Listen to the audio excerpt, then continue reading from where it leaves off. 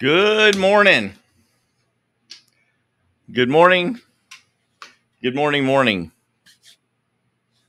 It's 10 o'clock and we had a date. It's time for Midweek Motivation Live with Patrick Lee. I hope y'all are doing well today. Giving people just a second to get on the channel here. People already starting to tune in for the show. We're going to be talking about the journey of life today on mastery. Some tips for moving towards mastery in your life. Good to see people already tuning in. Let's get all of the other technology silenced and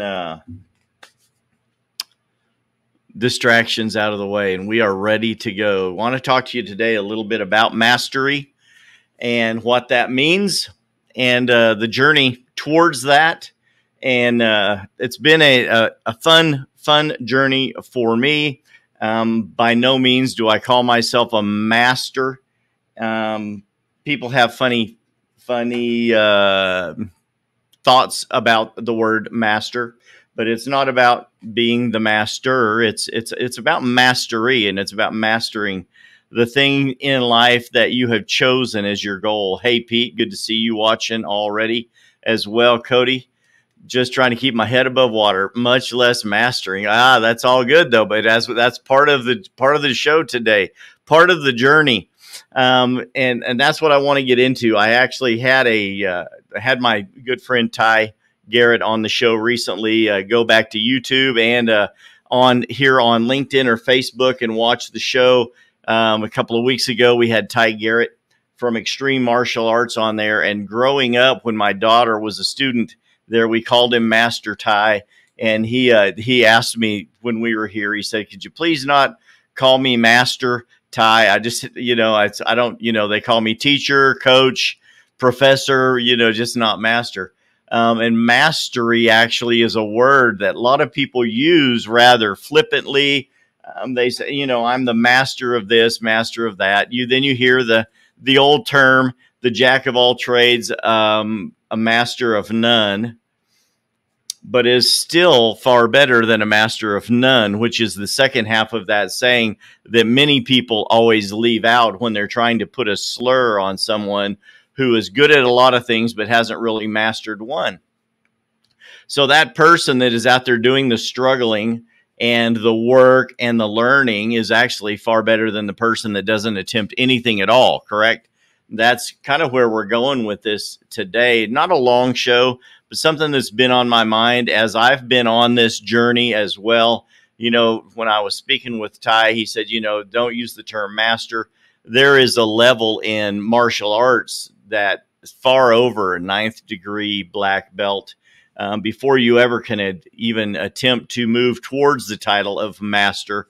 And we've all heard the movies, right? The Kung Fu Master, the Shaolin Master, Masters of Tai Chi, all of these different things. But then in the business world, the corporate world, we start talking about what is mastery. And that's been defined as over 10,000 hours of training and learning and experience on a specific topic. That is the defined amount of time that most business people will tell you and industry experts will tell you it takes to become the master of any topic. 10,000 hours. And in my journey in real estate and in the previous businesses I've had before, I've had the ability, the benefit of going to many teachings, trainings, masterminds. And a lot of people use that term for a meeting where a lot of people to get together to throw out ideas and grow business, grow themselves, grow the group. You have a mastermind. But you're on this journey towards something called mastery, and it's somewhat elusive. And in that journey, you have so many different types of personalities, so many types of people that either have or have not, or have varying abilities at learning, varying types of learning and varying styles of learning. Some of them, and let's use this analogy And I had a different one I was actually had in my notes, but on the way into the studio here in the downtown tower, Studio One, Midweek Motivation Live, now on all major podcast platforms. I have to throw that out. This other analogy came to mind, and I watch a lot of off-grid videos. Maybe you do too. Maybe you don't, but I've watched a lot of homesteading. It's how I get into a de-stressing mode. Life can get pretty hard during the days. A lot of decisions are made, and we thrive on that. It's all good. But if you want to unwind a little bit, some people turn to numerous things. They'll hit the gym.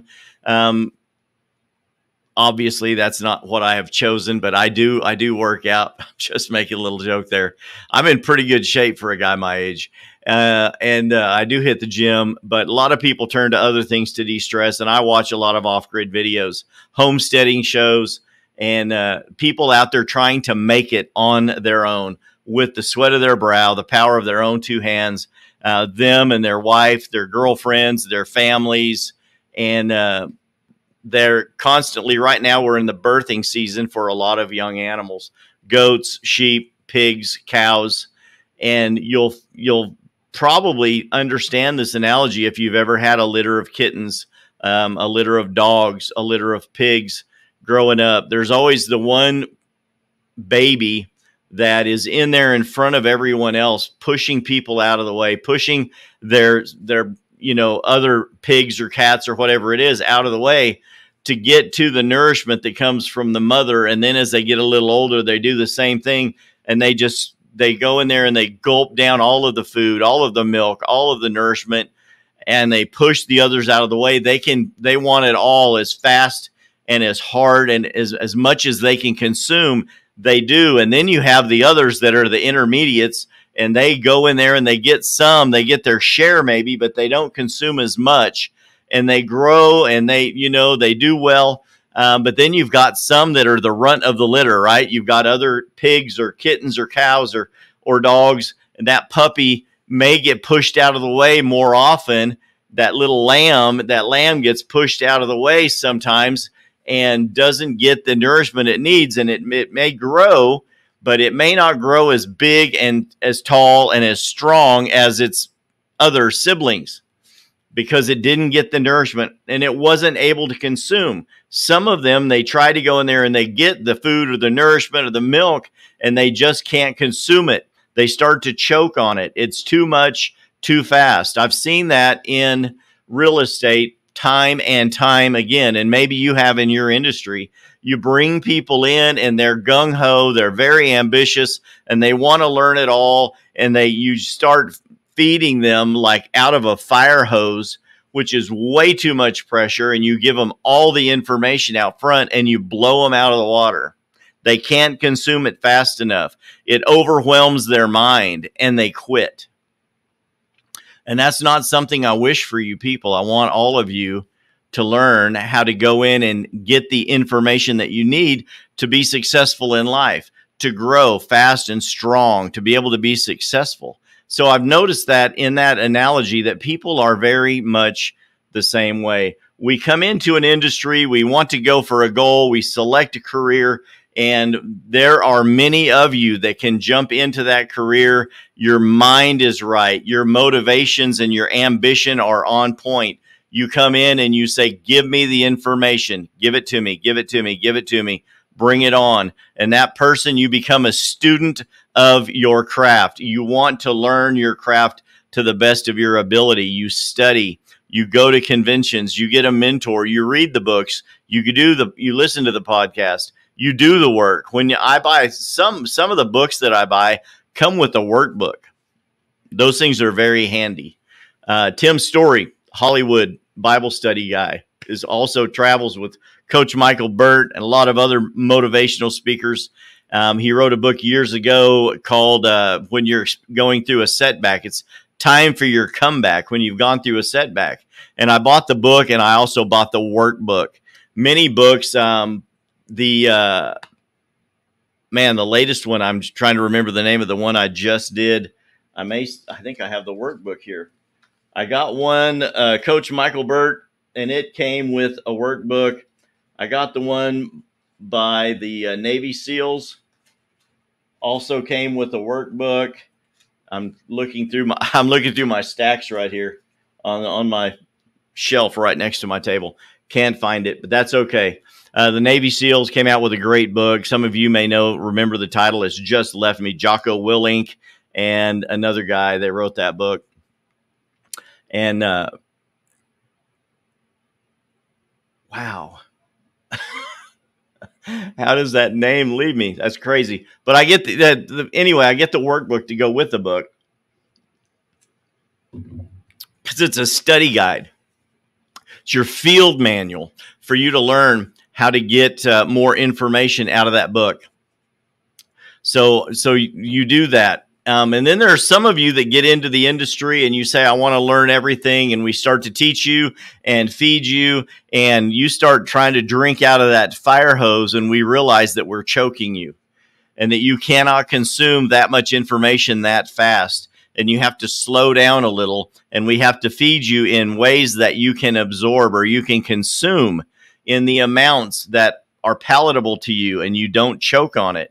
And we have many people that get into the real estate industry and they burn out really fast. They get as much information as they can, and then they don't pace themselves and they realize this is really hard work and they quit. And maybe in your industry, you've experienced some of the same things with people. You bring them in and they have the motivation, the ambition, and they want to learn. And then they realize once they get into it, how much work it is, what it's going to take for them to ever become a master of that craft. And they feel like it's not worth it. But many times they feel like it's not worth it because they're inundated with too much information, too much knowledge at the wrong time. And you have to start to slow down a little bit with those people and help them learn to enjoy the journey and realize that where you are in life is a stepping stone to where you want to be. So many different analogies we could use for that, and we use them on the show all the time. But yes, Nicole Wells says extreme ownership. That's it. Because if it's to be, it's up to me. That's the one. And great book. And those guys go into great detail of the missions that they were on as Navy SEALs and how that SEAL team works together to get everyone's back, make sure that they're covered. They take care of their fellow soldier. And everyone understands what extreme ownership means. I am 100% responsible for everything I can control and what I can't control. And I'm going to own that. And I'm going to be responsible for that. And when you adapt that mindset, you have a much better chance at moving forward towards mastery of whatever the career is that you have chosen. Thank you for that, Nicole. But yes, if you buy the Extreme Ownership book, I highly recommend you buy the field guide or the workbook that comes along with that. If you get a book and it doesn't come with one, turn that book into a field guide yourself. Many of you do this. I know from a lot of my readers friends, we say this a lot: readers are leaders and note takers are world changers. And I totally believe that. But most of the time you read a book and you just read through it. You may dog ear a couple of pages. But those of you that don't have a workbook that comes with the book, you turn that book into a workbook. And every page is highlighted. Anything that stands out to you is underlined. Exclamation marks are added. Brackets are put around it. You put notes in the margins or under the page because you want to be able to refer back to that readily, because that's good information that you're putting into your brain, right? We talk about all of the gates into your spirit, your inner man, and your eyes and your ears. Very important. And the things that you speak out of your mouth that go back into your own ears. Very important into getting that into your spirit. So reading is one of the really good ways to work towards mastery. But how do you really effectively work on achieving 10,000 hours on a topic? Ed Mylett talks about compound pounding. I've shared that before. And then if you have an opportunity to get his latest book, The Power of One More by Ed Mylett, he goes into that as well. The art of compound pounding. So you start chipping away at a granite statue, right? And granite comes off in very, very, very small chunks. So when granite, marble, these big statues have been carved by these remarkable artists ages ago, very small pieces come off at a time. But as you continue to chip away, to pound away, you start creating or exposing the art piece that is inside. But if you try to do it very quickly and take big chunks of granite off, every time you will end up knocking off a bigger chunk and removing part of that piece of stone that you were trying to leave behind, and it ruins the art piece and you have to start over. So you have to learn the art of compound pounding, to where you do the right pounding in the right amounts, but you continue to do that. You don't quit. It comes down to that power of one more rep. If you're working out, instead of doing 10 reps, do 11 or do 12. Instead of doing 10 sets of 3, do 11 sets of 3, whatever that is. So as you start thinking about this mastery journey, how am I ever going to achieve 10,000 hours? You have to realize that in the beginning, you're an amateur, you're an infant, you're a baby, you're the little bird, whatever it is. And you have to start learning how to grow in the amounts and ways that you can grow at that time, until you make it to this next stage, to where you start becoming mechanical, or the things that you're doing become natural. So some people are called born naturals, and I don't know that I agree with that. Some people have giftings. I don't know that they're always a natural at everything, but some people are more adept, they're more skilled, they're more agile at a younger age. But you start doing the process until it becomes fairly regular, and you can do it on a regular basis. And that's when you know that you have practiced enough to become sufficient to do a job. When you start a job and you work with the trainer, you all know how to train people, right? You're the beginner, you put them with a person, and that person does the work and you watch. And then that person shows you how to do it, and then you do it together, and then you do it and they watch you, and then eventually you can do it on your own, right? That's how training works, basic. And for the beginner, that's how it works. But eventually you get to the point where you've been trained enough to where you can pretty much do it on your own.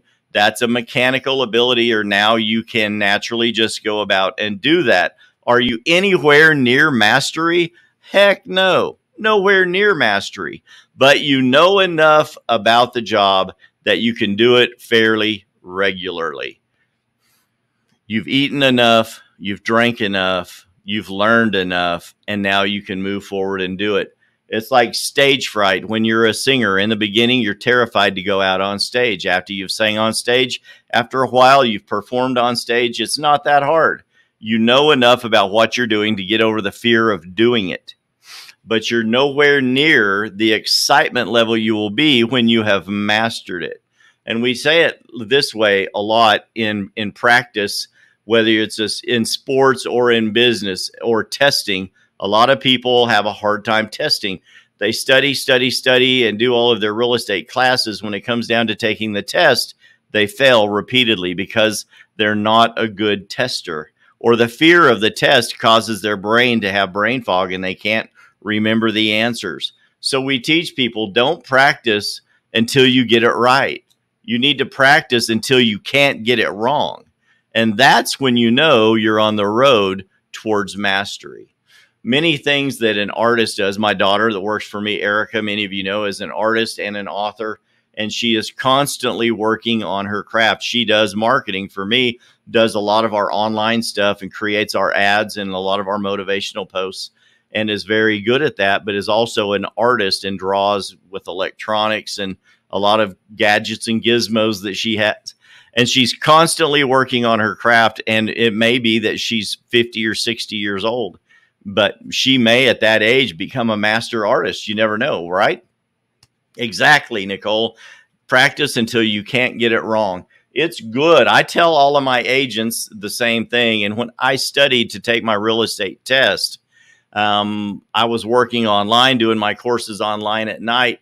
And after I took all of my classes and passed my classes, I took an additional course called the Crash Course in Real Estate Testing. And I practiced and practiced and practiced and tested and tested and tested until I couldn't fail. And when I passed it long enough that I could not fail, I scheduled my exam. And I nearly aced the test on the first try. And I tell people that a lot. If you have a hard time testing, work some more. Compound pounding, practice some more.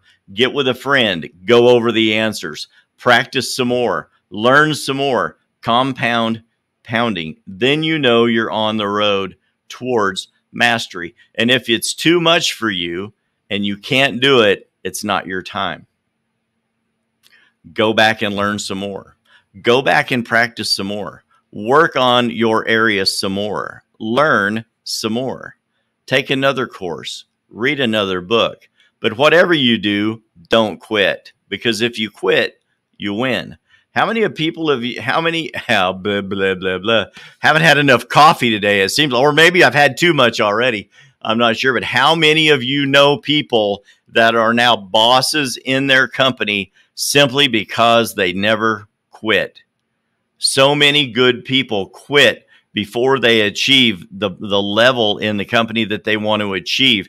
They get offended and they leave. They think it's too hard or they can't learn fast enough, so they quit. But then there's the other guy and there's the other girl, and they just don't quit. They stick around. They take their lumps. Maybe they get corrected a few times. Maybe they get told you'll never be a boss. And then that person that said you would never be a boss gets fired. Something goes wrong. They get caught cheating. They get terminated, or eventually they quit, and you keep trucking along and you don't quit, and you keep a good attitude and you read another book and you learn from someone else who does it a little better. And then you get better and you don't quit. And then the next boss quits. And you know what? They come and ask you if you'd like a promotion, maybe to be a shift leader. Or maybe you can train some of these new people that are coming in, and you train. Sometimes you feel like you're training your replacement, and that person can't handle it and they burn out and they quit. And you know what? Eventually you're the boss. You've been there longer. You've got seniority. Nothing can come up that you don't know how to do. And you're the right fit because you mastered your position, because you didn't quit. So what is mastery? 10,000 hours. Can anyone watching the show today achieve it? Sure you can, if you're willing to put in the work. But where do you start? At the beginning. Start where you are. Today is a great day to make the decision to start working on mastering your craft. Moving forward, realize that everyone can't go with you. They just can't. Everyone is not going to go on your journey with you. I hope that your spouse can go on the journey with you, that your besties and the resties can go on the journey with you, but you will find that a lot of people burn out. A lot of people can't run as fast as you. There will be a couple that run faster than you, and I look at that in my real estate business, and I don't compare myself to others, because I have found that when you compare yourself to others, you are comparing your insides to their outside appearance, and appearances are always fooling you. I don't believe anything that I hear most of the time, and very seldom do I believe half of what I see, because everything that we see on social media and on the news is contrived. It's all put out to make you look very successful and to show you in your best light. So I don't compare myself to others, but I do look at numbers, and I do look at where many of my people in the industry, great friends of mine, where they are going and the steps that they are taking towards mastery. And I balance what I'm seeing against what I know that I have the ability and the speed to do, with leading a team and leading a life worth living as well, which is always part of the journey. Everything that you want to do, of course, you have to balance that and get it in check with the lifestyle that you want to live with those that you love and trust that are in your immediate sphere, right? So you can say, I'm going to do this, I'm going to do that. And if your partner's not in agreement, how many of you know that's like dragging a lead weight around your foot? It's just not going to happen. But when both of you are in agreement, and that business or that idea could be the lead weight, when you and your spouse are both in agreement, you pick up the lead weight and you run together. And that's when you start heading towards mastery. You know you can be successful when you're both in agreement. But learning where you're at, identifying where you're at, and putting together a plan or a strategy to move forward is definitely going to help you on the road towards mastery. Practice, practice, practice. Do it more and more and more. Don't practice until you get it right. Practice until you can't get it wrong. And then the last step I would probably need to throw out here before we shut this train down today is learn to start teaching other people, because one of the final steps, or one of the steps that can move you ahead quantum leaps in your journey, is teaching others how to do what you do. If you want to learn how to do something, learn how to do it. Read the book, go to the seminars, get a mentor, learn how to do it. But once you have done that and it becomes mechanical, then learn how to get into the next step, and that is teaching. And if you can teach someone else how to do what you do, you will realize that you learn along the way as you teach them too.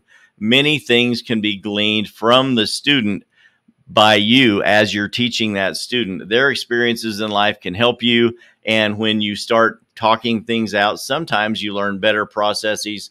But as you're becoming the teacher, you become more driven to learn more about the topic that you're teaching, so you always know more than the student. And sometimes that secret art is simply learning one concept more than your student knows, so you constantly stay forward, stay ahead of the student as you teach, and you learn together as you go down the road. So really, mastery, that was the question today. Are we going after mastery, or are we going after forward motion? That choice is up to you today, my friends. And that's what we call Midweek Motivation Live, motivating you to success in every area of your life. Thank you, everyone, for watching the show today. This is where we're gonna shut this one down. I appreciate each and every one of you coming to watch the show. Nicole, Ross, Pete, Cody, Diane, thank you for watching. I appreciate that. Make it a goal this today to move forward motion. I'm going to buy another book. I just bought 6 books on Amazon the other day that are going to be they're already in my Audible playlist. I happened to look at my credits, and I had like 14 credits unused. And I'm like, why do I have unused credits in my Audible account? I'm buying books, baby. I went in and just started going down my hit list.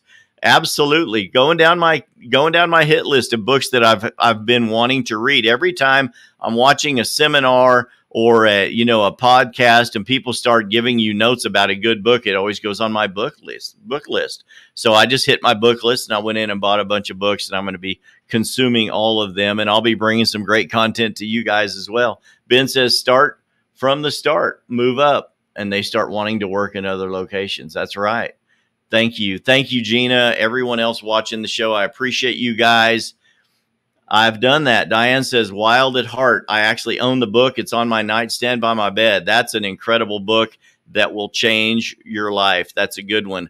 And there's also a female version of that, the Wild at Heart Woman, that you might pick that one up and read as well. Good stuff, guys. Until we meet again, remember, comfort begins at the end of your comfort zone. So get out there and get courage. Courage begins at the end of your comfort zone. Go out there today and be courageous. Get uncomfortable and take care of yourselves. Until I see you again, I love you. This has been Patrick Lee, Midweek Motivation Live. Bye-bye.